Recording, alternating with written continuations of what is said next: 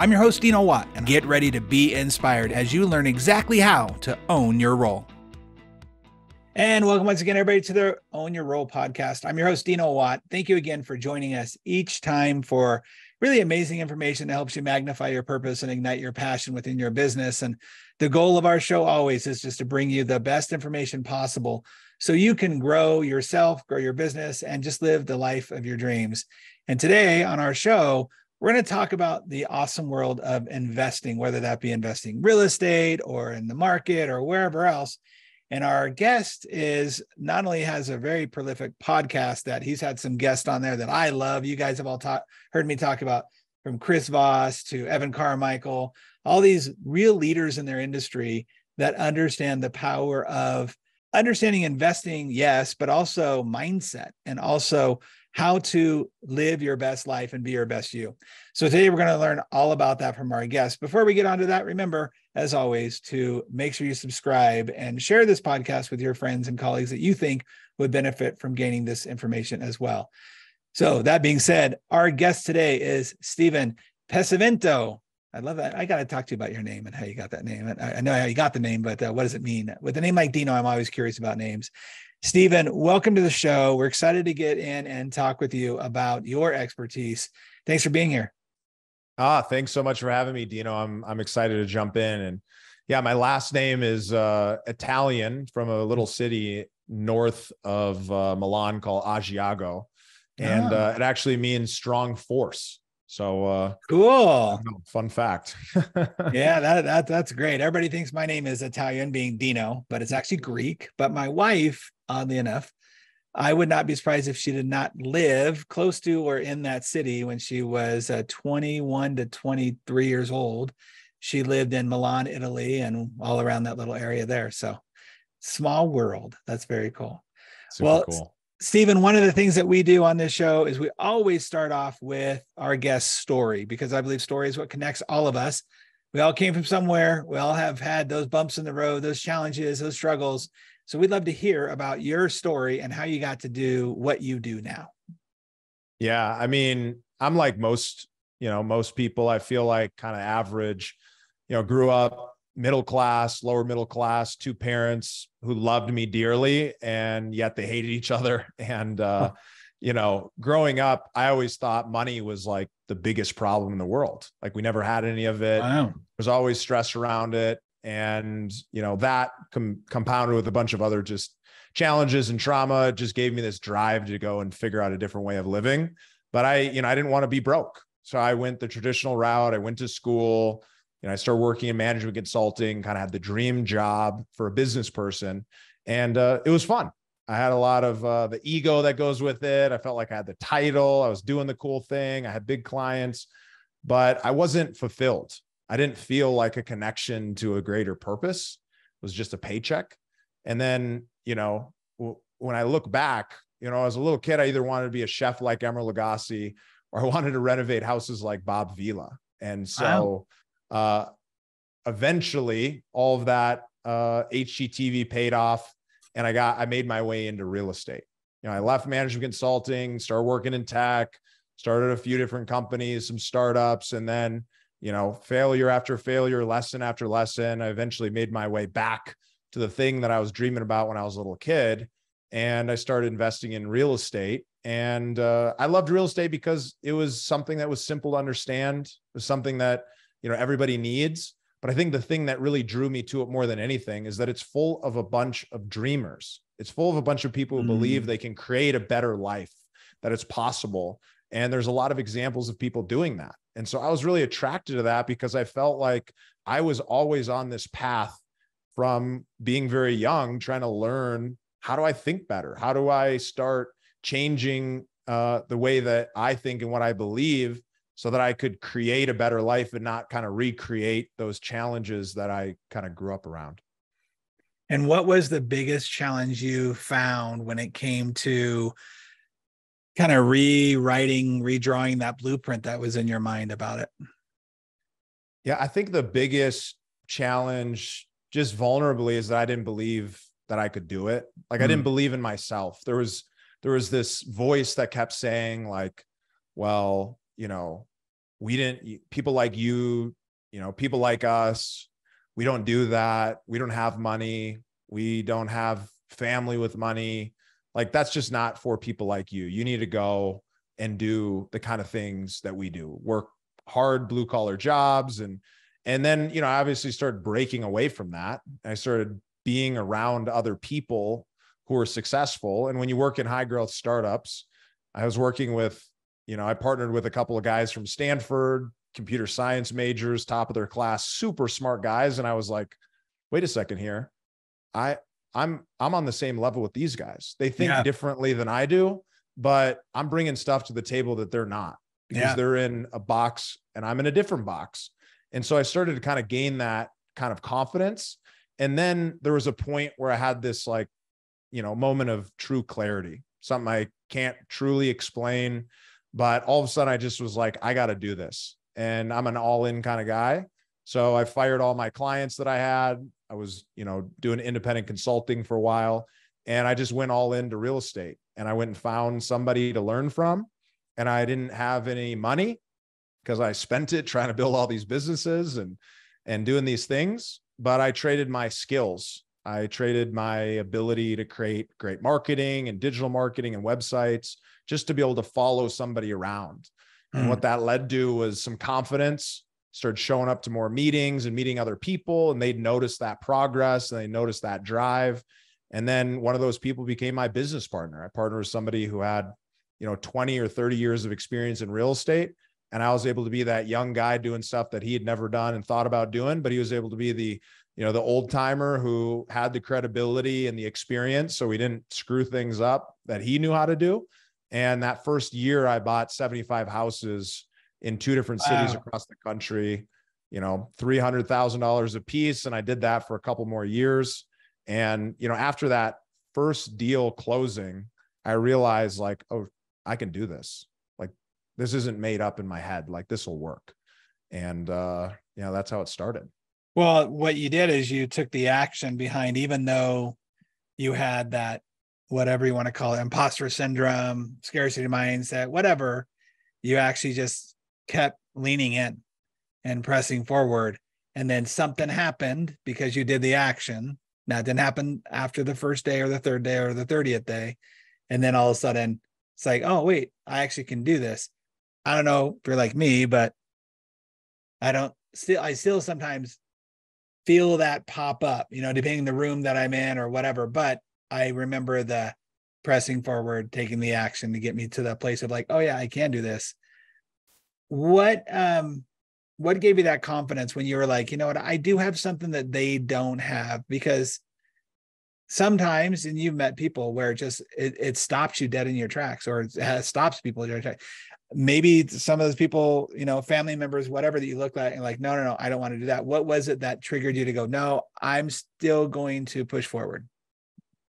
I think it was this feeling of looking back at where I had started and where I could have ended up if I would have stayed on that same path.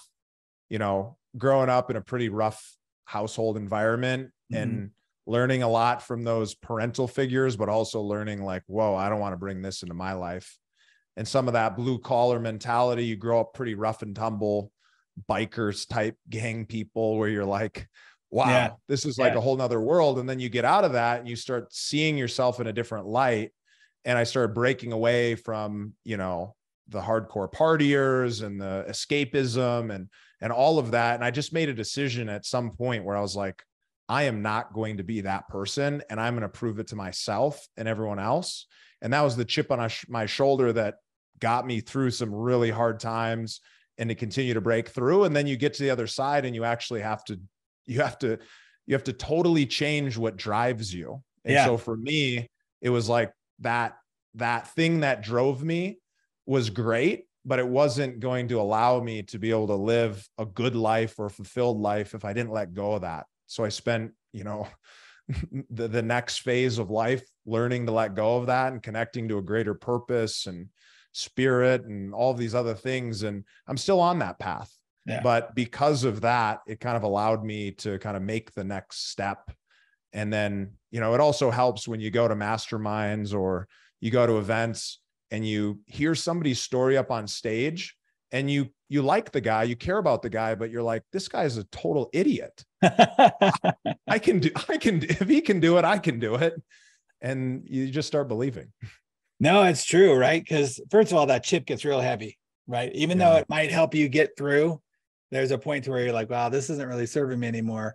But I laugh probably too hard at that comment, because the group will be unnamed, but I remember being in an event, networking group, sitting around, and I'm not joking when I say at least 60% of the people in that room who were incredibly successful, easily most of the, I will say, multimillionaires, billionaires in some case, that would sit there and talk about their addictions or their third or fourth marriages or all the stuff. And I remember having that moment of like, geez, if these guys can build these amazing businesses and they're addicted to, you name it, or, aren't happy in their lives and their marriages, I'm doing pretty good, and I should be able to do this then. Like, what's my excuse? Yeah, it's true. It's really interesting. Why do you think you were pulled towards real estate versus any other type of investing? Because there's other opportunities out there. Was it that idea of beautifying something, creating something, giving people that American dream, if you will? What was that? Yeah, I think it's a number of things. I think one of them was literally the fact that I grew up, watching HGTV, watching This Old House, seeing like these really terrible looking buildings turned into something beautiful. Yeah. And then also that combined with the idea that it's something that everybody needs. I love taking things that are rough in shape and making them amazing. I love being able to take and make something awesome. And it was just fun. Like, it was just kind of a fun thing.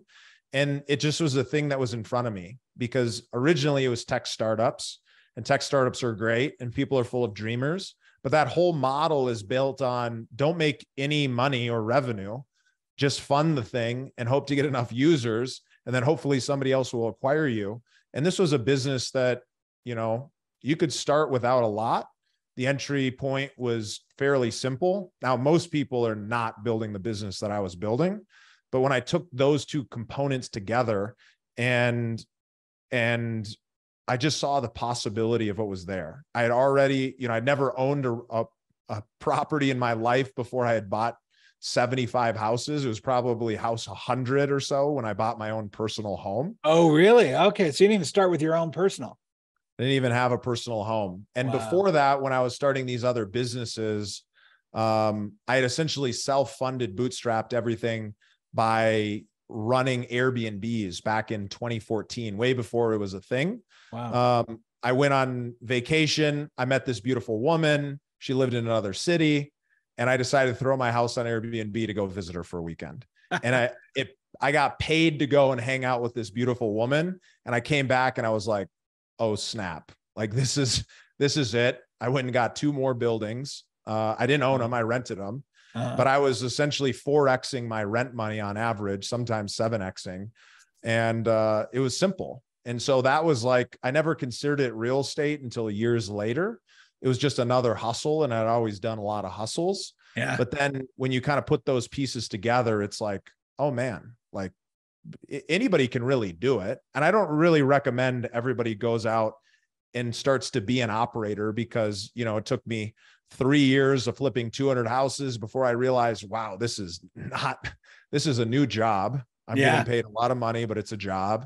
And then I got into private equity, and we buy large multifamilies. We run a debt fund. We've got some other investment strategies out there. Again, bigger asset, better returns, actually easier to manage, but another job. But the thing I like about the phase that we're in is that it's all about partnership. In the single family space, it's sending 100,000 mailers a month. We're doing all kinds of crazy marketing stuff. Yeah. But it was super transactional. We'd buy somebody's house, and somebody doesn't sell their house for 70 cents on their dollar twice. And they weren't high level thinkers. They weren't thinking from this place of like, how do I create a great life? they were in survival. And Yeah. so I was like, the next iteration needs to be surrounded by people who have a higher level of thinking, are thinking about creating a great life, and we can create a 20-year relationship. So that was kind of the next evolution. And that's really what we do today is we teach and train people how to think like an investor, how to invest in private equity. And then whether they do it with us or they do it with somebody else, they can actually go out and kind of create that life that they want to create. And then of course we run our own funds. And so a lot of people end up partnering with us because, you know, we're really focused on that relationship, and, you know, a lot of people aren't. What is the thing that you find, especially nowadays, that is preventing the mindset from thinking more abundantly and thinking like beyond just the sale of this house or whatever? Because there are people who I'm sure listening to this that, you know, they're busy, they're running a business. Most of them are some sort of private practice owner. They've got multiple other people that they're thinking about and caring about to making sure those paychecks get paid. But when it comes to that next level, it's hard for them to see. It's hard for them to think bigger than where they are right now. What do you think is the biggest limiting belief that you see happen? I think the biggest limiting belief that everyone experiences in every way and in every chapter of their life is that most people, you're comfortable where you're at. You're comfortable with what you know. It's because it's what's right in front of you. It's what you've already done a number of times. If you invest in the stock market, you're doing it because your grandfather did it and your financial advisor did it and all of your buddies did it. And when you look at doing something new, you're like, oh, well, this is scary because I don't know that much about it. But that doesn't mean it's not good. Just like if you're a chiropractor at the beginning and you had never done it before, you went to school, you learned a skill, and then you were able to go out and practice that skill. And now you look back and you think, oh, hey, I'm really good at this. This is what I do now. And so when it comes towards becoming an investor, even if you're really busy, even if you've got the family, all of those things, there's really only 2 or 3 steps that you need to follow to actually start getting involved in these things. And to simplify it down, it's you got to gain the skills and knowledge and experience. So you got to start understanding what is it that we're talking about when it comes to investing. What's the upside? What's the downside? How do I find a good opportunity? Who are the good people who have opportunities? How do I find the right partners? You got to then find, using that skills and knowledge, you got to find the right advisors, the right experts. And to put that clearly, that's people like attorneys and CPAs and investment advisors and operators and coaches and mentors, the people who can guide you to say, nope, this is a really good deal for what you want, and you should get involved. And then third is to do it. And maybe you start off small. Maybe if you're just doing a $50,000 investment or a $100,000 investment, you're not putting all your eggs in. You get comfortable, you start getting that experience. And just like everything else, you start to get to a point where you're like, wow, this works out. But if you only do one investment, it doesn't work out, you're going to be in a position where you're going to think, man, this doesn't work for me. So it's always better to start first, gain the skills and knowledge, get the mentors, and then work from a plan so that you've got a diversified portfolio of things that kind of go together. And if you're new to it, you're thinking, well, man, that sounds complicated. And at first it's going to seem like that, but it's pretty simple. And then once you start wrapping your head around that stuff, you can start to feel the benefit of what that is. Well, it seems like it could be complicated if you don't do what you said just 60 seconds ago, which is finding the right people to help you get there. It's way more difficult when you're trying to do it on your own. Yeah. And unfortunately, I think a lot of people, myself included, we get to this place of like, you know what, I can just figure it out. I'll just do it. And it's like, man, so much easier to shorten that pathway when you actually have the right people. I know that one of the things when I was reading through your bio and stuff that you really like understand because you studied the principles of success, right? And what entrepreneurs do, business leaders, investors, in order to hit that level of success. Are there any specific like areas where you've discovered the majority of people focus on X or Y versus what kind of the general population does? Yeah, I think what I've found is that the most successful people, the first 100 episodes or so of the Investor Mindset podcast, which is my show, been doing it for about 4 years, million plus downloads, interviewed a bunch of really cool people. The first 100 episodes were essentially me having a conversation that I wanted to have, where I was like, you're super successful. Tell me what you did. Nice. And then after doing it 100 times, I got bored. I needed a new thing to be excited about. So I started asking different questions. But some of those first things that I learned, or some of the most common things, is that successful people are always focused on challenges as opportunities. And what that means is when they're feeling that feeling of like, well, shoot, I want to do this thing, but I don't really know how to do it. They're like, great, there's a problem. That is where the profit is going to be. So how do I solve that problem? So the challenge is, oh, well, you're in your business and you want to sell your business and you don't really know how to do it. And you're not sure who to get involved and you're not sure if you should work with a business broker. Well, the opportunity is you need to start gaining some skills. You need to gain some knowledge. You need to go talk to some different people, have some different conversations. And through that process, you start to gain the confidence. And on the other side of it, you've got the solution. Like a really great example of this is actually Richard Branson, super successful. You know, whenever he goes and starts a company, he's always thinking like, okay, well, what's the problem with this business? What's the downside? And how do I protect against it? And a great example is Virgin Airlines. When he started that company, he started it. There's a great story why he started it, but he went to the manufacturer of these planes and he struck a deal with them to essentially remove the biggest problem of starting an airline. And the biggest problem is that it's extremely capital intensive to go and buy all these planes. And it's extremely risky to lease all the planes because if the airline doesn't make profit in the first year or two, the whole thing is going to go under and you're going to be bankrupt. And so what he did was he struck a deal with them where he said, hey, I'm willing to buy planes from you. I'm willing to pay maybe a little bit more, or I'm willing to work out this deal where I promote your brand using my brand. But if the business doesn't work out, I'm just going to give you everything back. I'm not going to owe you anything. And so that he took the biggest problem, the biggest barrier of entry in that industry, and then he found a way around it. And so if you can think like that in your business, it puts you in a really, really strong position. And the same is true for investing. Yeah, that's that arbitrage, right? Of, hey, I'm going to give you this. I'm going to eliminate a lot of the risk for both of us. And we can part way as friends if we need to, but we're hopefully going to have a crazy success there. Is that something that you've been able to implement in your business? And if so, how? Yeah, I mean, there's a number of ways that we kind of hedge against the downside. So one thing that's kind of core, and it probably started all the way back when I was flipping houses, and it probably started all the way back when I was broke, flipping stuff on Craigslist and eBay. And it's all about finding a deal. Broke guy loves a deal. Yeah. Rich guy loves a deal. Sure. And the benefit of getting a good deal. So when I go and buy a piece of real estate, I'm not going to pay current market value. Sure. Right. I'm going to look at that. I'm going to say, hey, well, you know, what's wrong with it? What's the problem? What's the relationship? How can I get this for 10, 20, 30, 40% below what it's worth today so that I'm starting out ahead? No matter what happens, I'm in a better place. And then you look at, okay, well, what are other ways to hedge? Well, if I know that if I renovate this unit, and I've done thousands of them, that I can increase the rent by $400 a month, and I do that across 200 units, that's a pretty big chunk of money that comes in.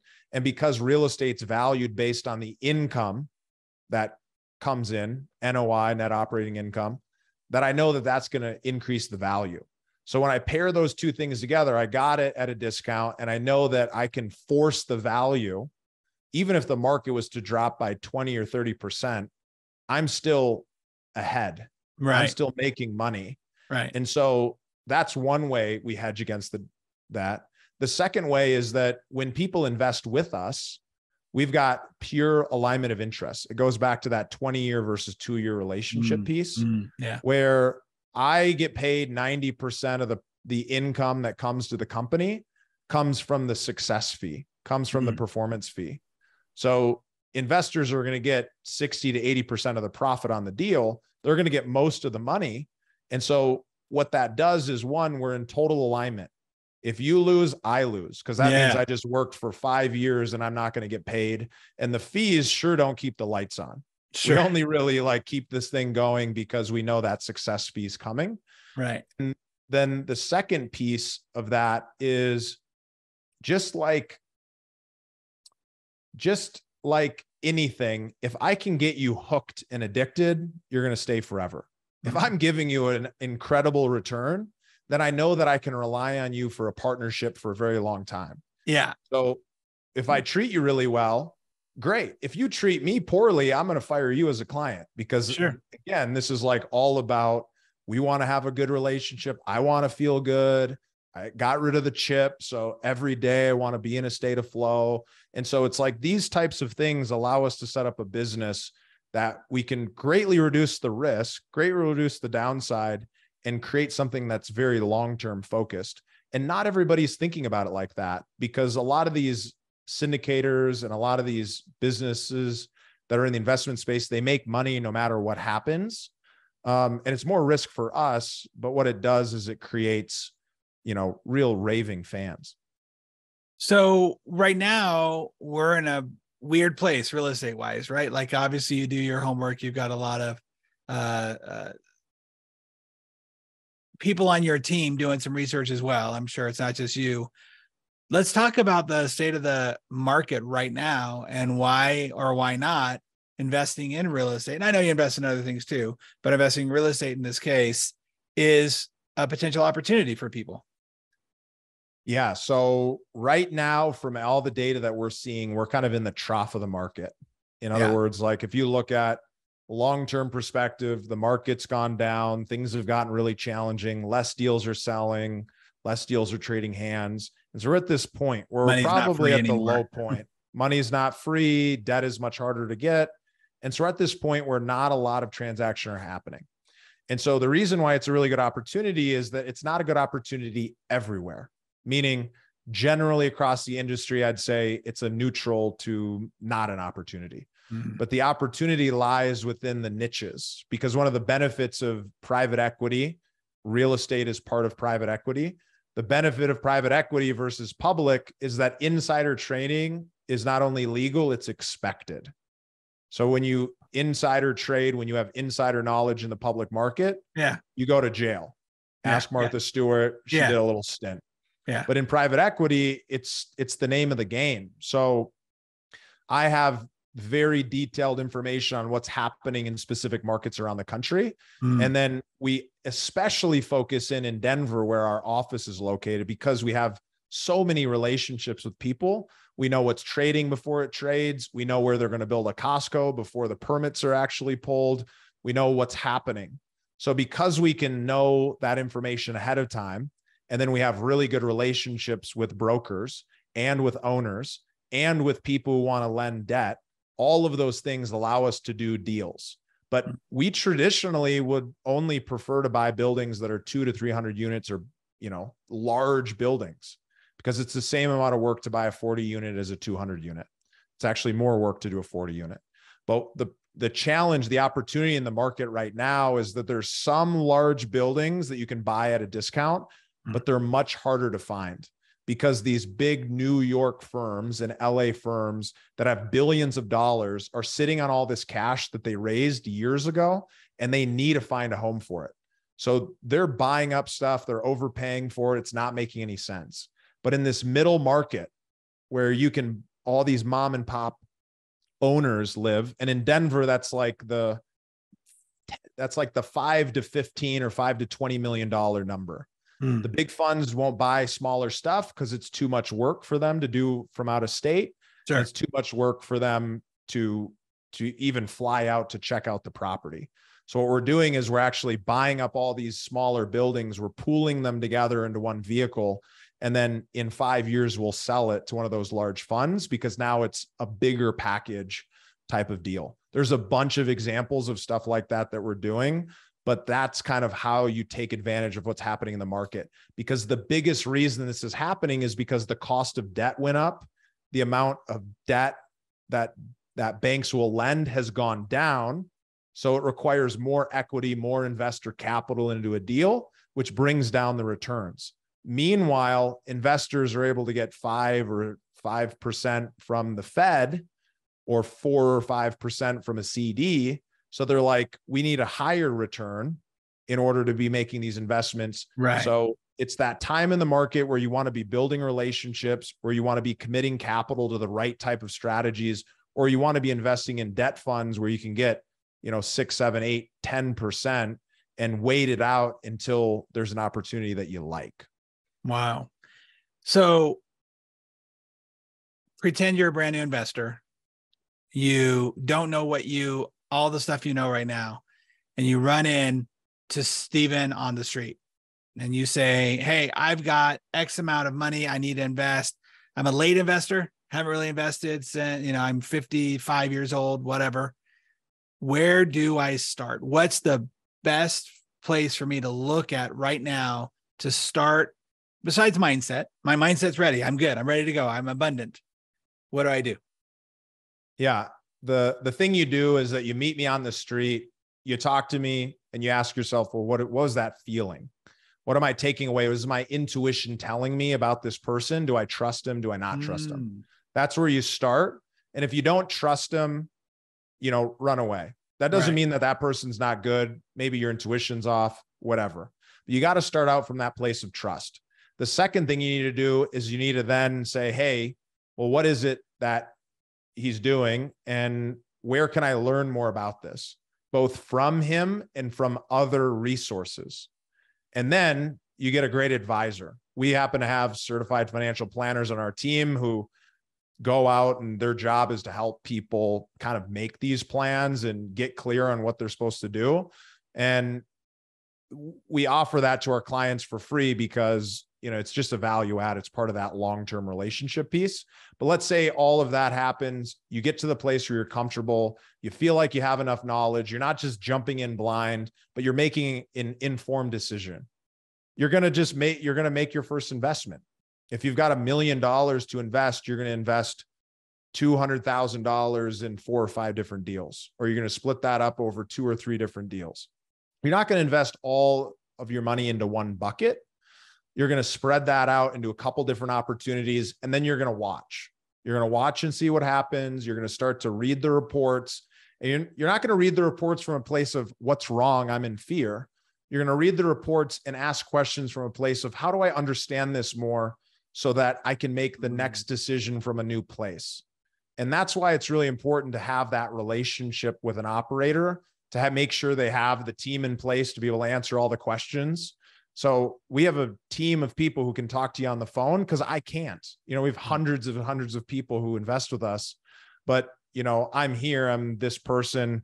I'm happy to talk with you after you've talked to our team and those kind of things. But what I would say is the biggest thing is you don't just jump in and start funneling your money if you don't have knowledge, if you don't have that relationship, if you don't feel that trust, because that's where it all starts. It has to come from, it's not about what you invest in, it's who you invest with. So what should I not do then? Like, I know I got to do everything you just said. What should I absolutely not do? Well, I just shared 2 things you shouldn't do. You shouldn't just jump in without having any clue. And you shouldn't put all of your eggs into one basket. Meaning, if you've got $5 million, you just sold your business, you don't put the $5 million into one fund. Right. If you were going to invest with us and you're like, hey, Steven, I got 5 mil. I want to put the 5 mil into your deal. I'd be like, what's your personal net worth? We got to verify some information. And then I'd see that it's all of your money. And I'd say, nope, you can't. And I would cut it back dramatically. Not everyone will. Ask you, like, do you have any people that have come to you, horror stories of that? Just like, I'm just so desperate, fearful that here's just everything. I've had people who've come to me like that, and we don't let them become clients until they're out of that state of mind. Because it's a part, if you think about it, it's like we're getting into like a little mini marriage. We've got a clear beginning, middle, and end. We're going to have a fun little ride together, and then we can just renew the marriage over and over again.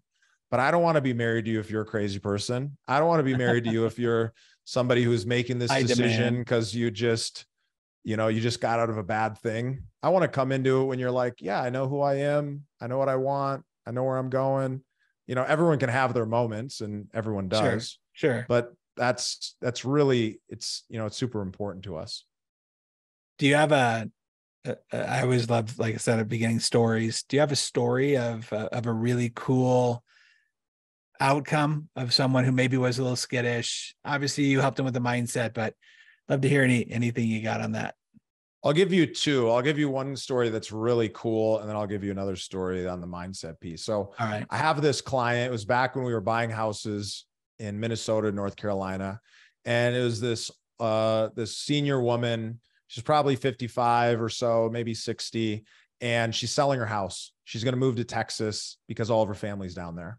And we can't pay what she needs us to pay for the house. She's stuck on the price. So we buy it from her seller financed, meaning she's the bank. So she essentially loans us like $150,000 to $200,000. We buy the house, we pay her a fixed interest rate, and then we flip the house and we're done. We sell it. We go to her and we say, hey, love for you to invest again. She becomes a lender in our debt fund, and she starts getting just monthly payments. She's just getting paid. And then we have an apartment opportunity, and it's something that's new to her. It's exactly the same thing, but all of a sudden I'm like, okay, well, you're making 8% here and you're going to make 18% by investing in this other deal. And she's like, whoa, dude, 8% is good. 18 is too much. Like too much. There's gotta be something wrong with this thing. Isn't like, that interesting? I don't know. Right. Like people, that's what's funny. Like higher returns scare people. Yeah. But in our world, they're common. And so anyways, she doesn't invest all of it. She invests 50,000, and 18 months later, we way outperformed the project. We were planning on doubling her money in 3 years. We tripled her money. So we returned 150,000 to her. And, obviously she continues to invest with us, and it's great, but it's incredible because it's this path of, she was comfortable with little steps along the way, and she got comfortable with us because she saw the results. And then she got into something that was way out of her wheelhouse.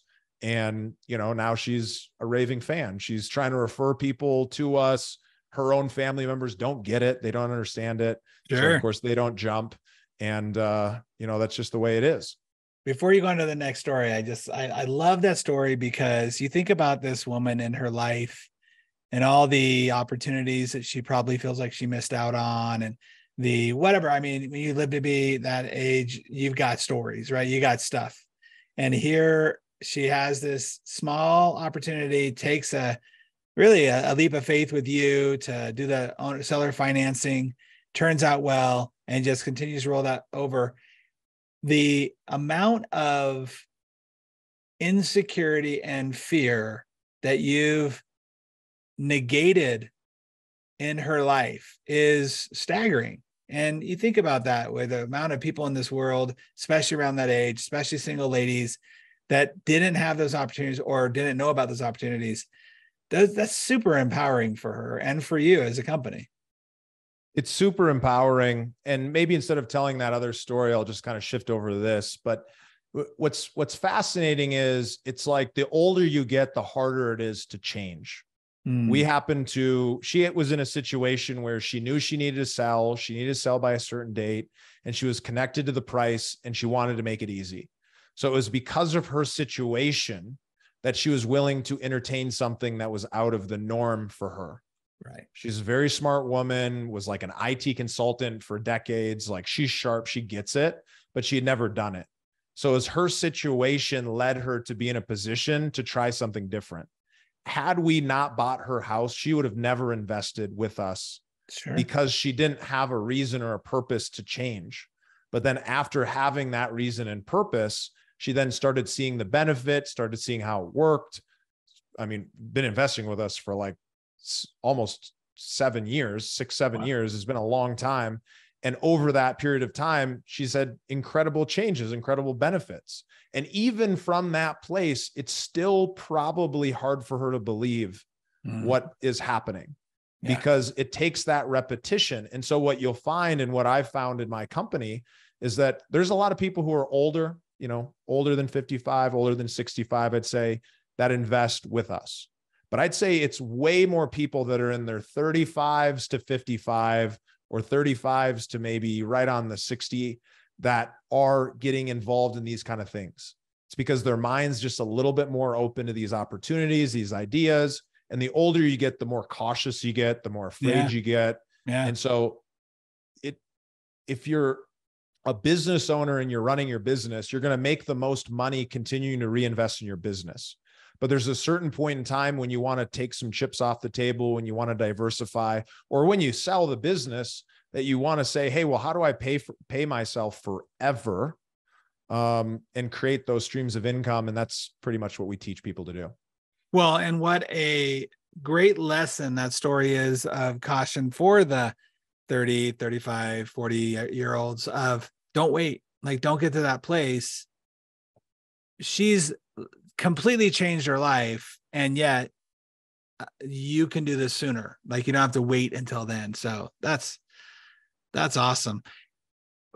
What do you find is the thing that brings you the most excitement on a daily basis of what you get to do?